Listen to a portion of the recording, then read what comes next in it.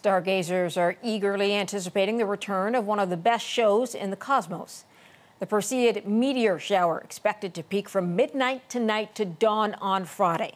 It's an annual celestial shower and has been ongoing since July 24th. But this is the best week to make some wishes on those shooting stars.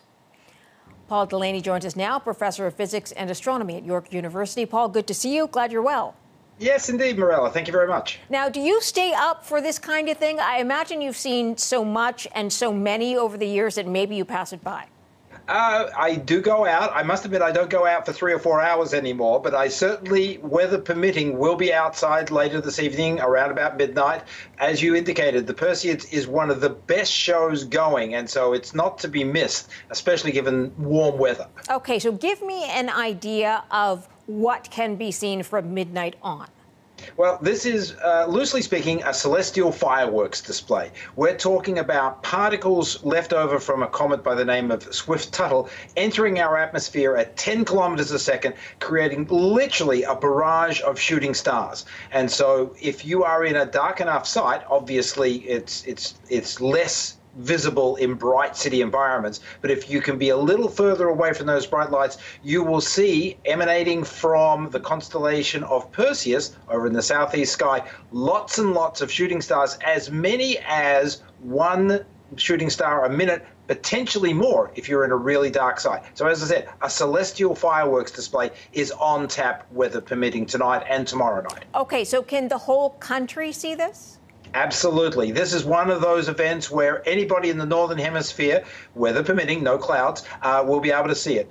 Best viewed after midnight if you can wait up that long just because of the geometry of the Earth's orbit. But you can still see some earlier in the evening. The later you can stay up, the better. And as I said, the darker the skies, the better will be the sight. But anywhere in Canada, absolutely fine. So what causes this? You said, and we know it happens every year, but what actually causes it? It's a stream of debris that has been cast off by a comet.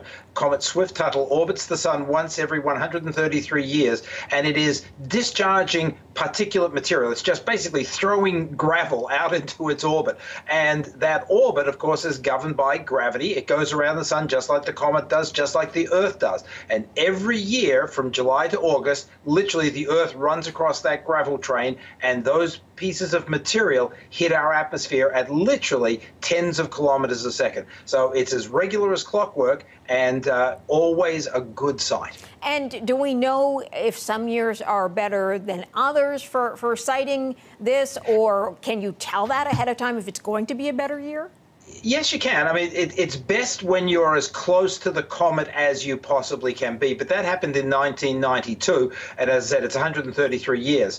But what makes the appearance improve is the lack of moonlight. You know, if you've got that big searchlight in the sky, it again brightens the sky and you don't see the fainter meteors, the fainter shooting stars going across the sky. We're only a couple of days past new moon. So the moon will set tonight around about 10:30 or thereabouts, meaning that if you're up at midnight, the skies will be perfectly dark, and that really does improve your viewing pleasure. And tonight and tomorrow night?